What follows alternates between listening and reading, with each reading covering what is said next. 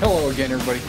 This is Derek from ScreamingEagleAirsoft.com, and today what we are doing is we are doing another know-it-all video. And again, this video is being filmed in conjunction with testing of Dean's and Tamiya connectors. But today, on this video, I'm going to show you how to solder a Dean's connector onto a battery, and you use the same technique to solder it onto your gun. Okay, I just wanted to tell you some of the different items you're going to need. You will need a soldering iron. A lot of guys like to use electric ones. I personally prefer the butane because I can use this as a torch also. I use this to heat my shrink wrap. I also use it to solder with. You will need some wire cutters, of course, because you have to cut the wires. And you will need the Dean's connector itself, of course. You're going to need a lighter. This lighter could be used to shrink your shrink wrap or to ignite your butane soldering iron. You will need some 60-40 solder, a little bit of shrink tubing. The first step you're going to need to do is when you go to solder, or when you go to prepare your battery, be sure not to cut both lines at the same time. I made a mistake. I was being stupid, and this was when I went to first change my Dean's connectors.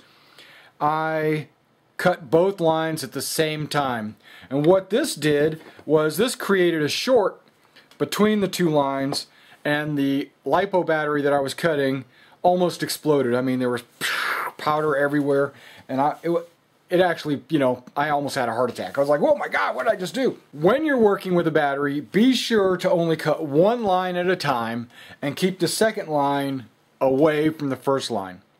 That way there's not going to be any risk of short circuiting or anything like that. Now I'm going to use the black line first, and I'm cutting it as close to the Tamiya connector as I can. If I had a Tamiya removal tool, I would use that and then just undo the tips. Sucker's being tough. There we go. Alright, now I'll just keep this line out of the way, not really going to involve myself with that line, okay? Get this folded out of the way. Alright, now on this, I need a knife. Because what I need to do is I need to remove some of this rubber, about the amount.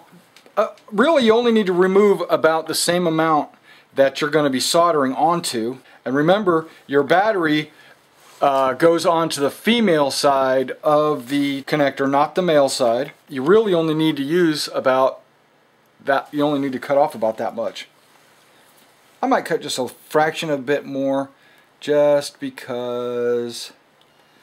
And what I'm doing is I'm taking the knife and I am rolling it and letting it cut gradually through the rubber. There you go. You just remove a little bit of the rubber off of there. Now I'm only going to use one at a time. That way I don't accidentally cause a short. Okay, take your wires, give it a little bit of a twist just to make sure all the wires are still together. Now before I start soldering on this, I'm going to take some of my shrink tubing, and this is a very important step, to take some of your shrink tubing, cut your shrink tubing to cover the tip and a little bit of your wire. And don't forget this important step, because once you solder it onto that, you're not going to be able to slide your shrink tubing over your wiring. So make sure you get your shrink tubing slid over your wiring well in advance, and move it as far away as possible from your surface that you're going to be soldering. That way the heat from the solder doesn't actually shrink the tubing in the wrong spot. I've had that happen also. Now I'm just going to use this needle nose to hold this female Dean's connector in place, so that when I go to solder it, it won't move around on me. One of the very first steps you do now is what they call tinning. You got to tin your wires. Alright, now to tin the tip of your wire, all you're doing is feeding solder down into the wire and having it absorbed into the wire to kind of fill it full of solder.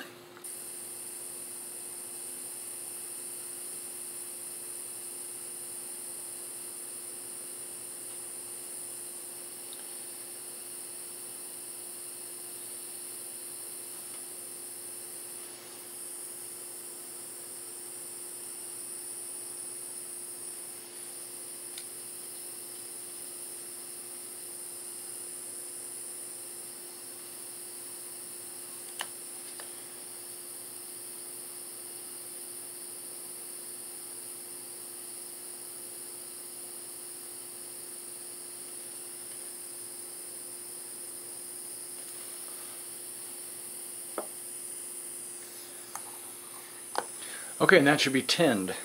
You have to do the same thing to your connector.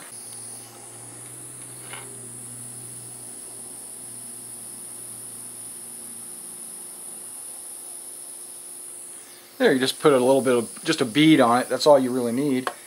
You don't need it to be too overly crazy.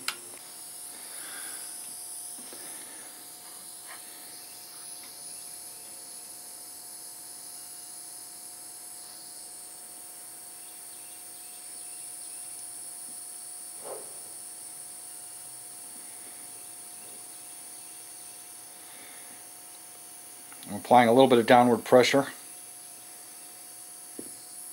I'm trying to get the solder to melt. Oh yeah, it's all melted.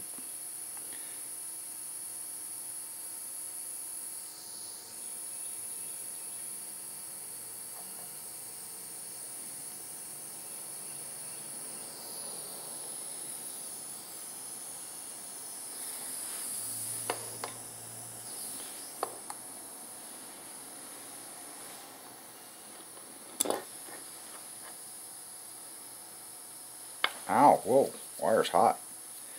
Phew. Alright, now with the wire, with this Dean's connector soldered onto the end of the wire, what we do is we take our shrink wrap, we slide it up over the entire connection, try to push it as flush to the Dean's as possible, right? And then we use our heat to shrink the tubing onto the solder, and it'll also grip it a little bit tighter once the shrink tubing shrinks. I don't know if you could see all that, dang. Shrink the top there.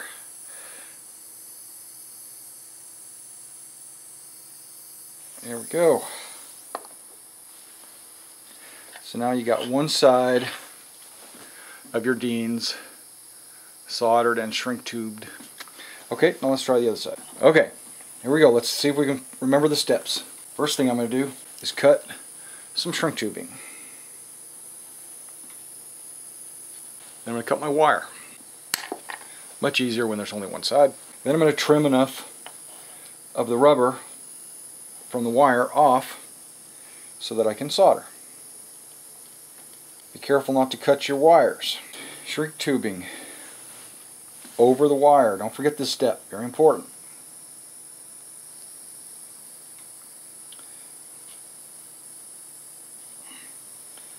Twist, or at least I like to twist it.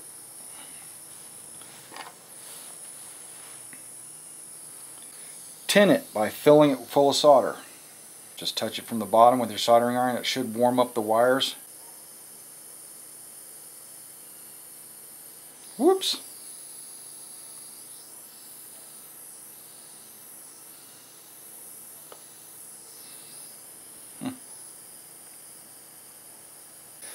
Alright, the tip of that is tinned. Alright, now we're going to tin the other connector. Just put a little bead on it, that's all we're going to do.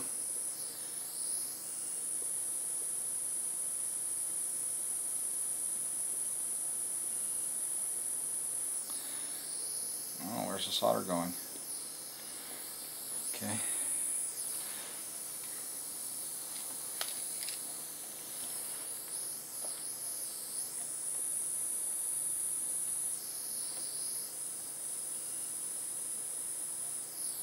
There we go, that looks much better. Alright, then we take the wire and we attach it. We push the wire down,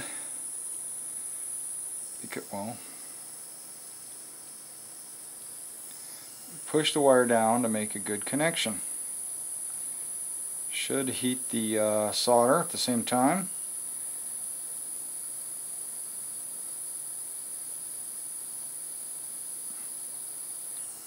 Applying a little bit of a downward pressure, trying to get the solder to, woo, okay, wire's getting warm. Okay, there we go.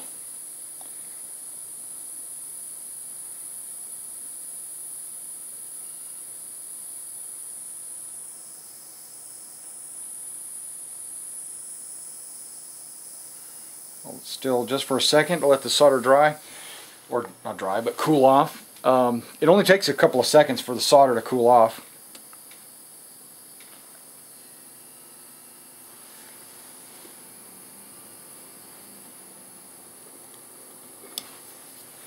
And we should have a good Dean's connection right there. Now I'm just going to slide the other shrink tubing up and over. I don't know if you can see all that. Okay, slide the shrink tubing up and over. And make sure it covers as much as it'll cover. Maybe push it just a little bit up and heat it up.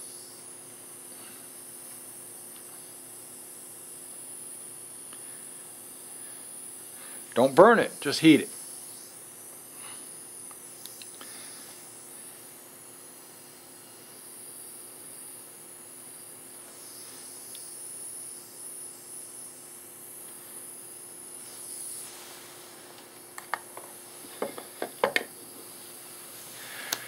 And that's how you get a Dean's plug onto your battery. Now when you're going to actually attach it to your gun, be sure to use your male, okay, on the gun.